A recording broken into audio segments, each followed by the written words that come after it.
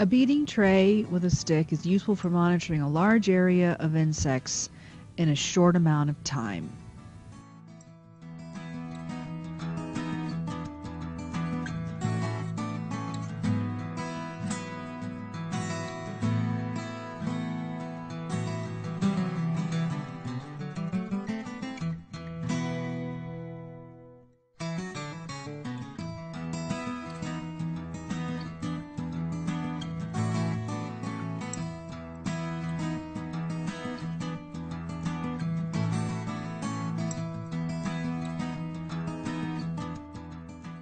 To build the frame, you'll first cut 4 segments of the window screen framing into about 18-inch lengths.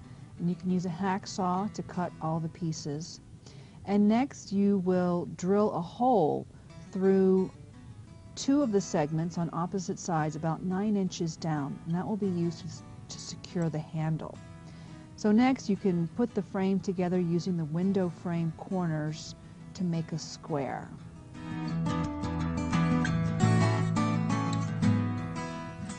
Cut your fabric so it's about 1 inch wider and longer than the size of the window frame. Next, cut 4 pieces of spline a little longer than 19-inch lengths. So lay the spline pieces you cut into the groove along the window frame to attach the fabric to the frame. And for this part, you can either use the back of a pair of scissors or you can use a rolling spline tool. Once you've reached the end of the frame, just cut off the excess spline with a pair of scissors. The finished product should be nice and tight on all sides.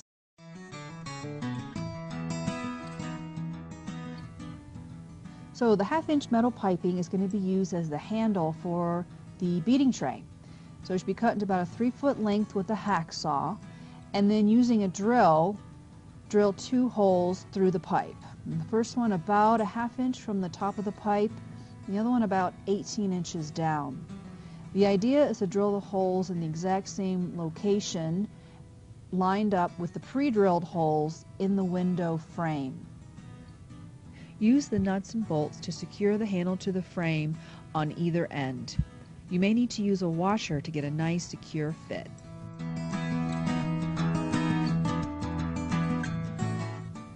The last step is to make a padded stick that can be used to tap branches without harming the bark.